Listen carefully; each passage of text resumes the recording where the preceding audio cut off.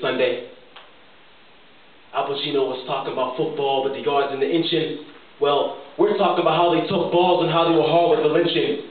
On any given Sunday, we got a problem with black leaders, or are they leading blacks? Either way, we have to make the distinction. Which of the two care about the human condition? Since 1492, Columbus sailed the ocean blue. Since then, we have Carib Indians from the Caribbean, now wiped out, if not on the brink of extinction. On any given Sunday, white families were dressed in their Sunday best, anticipating death. With the scent of freshly baked apple pie still on their breath, they would watch that nigger perched on a horse with a noose around his neck. For him, there would be no glorious ride into the sunset. He searches eyes for compassion, but only finds contempt as fingers and stares are directed at him. And with the shouts and cheers of those gathered there, the horse gets into gear, leaving him with eyes bulging from his head and feces being excreted involuntarily. He sways back and forth like strange fruit blowing in the wind, flapping in the breeze. They executed these barbaric acts just to teach them a lesson on any given Sunday. It didn't matter if you were young, old, or adolescent. There was next section, silent screams stepping. The lynch mob dismembered members with edged weapons, sharp or rusty, the shape of crescents, chopped up like meat at butcher shops for delicatessens. They kept those parts as trophies that gave them away as presents, lest we forget. That's why we bring Barack to the present. On any given Sunday night, white families would gather outside as the sky became bright from the flames. The black man, only considered a slave, was set ablaze, burned at the stake while blue and green eyes looked on and gazed, amazed at this animal's will to live. And his flesh fell from bone, ashes fall like snow, peppering the air with the scent of burnt flesh that lingers like morbid incense. And I'm incensed that on any given Sunday, popular trees were the most popular trees for hanging.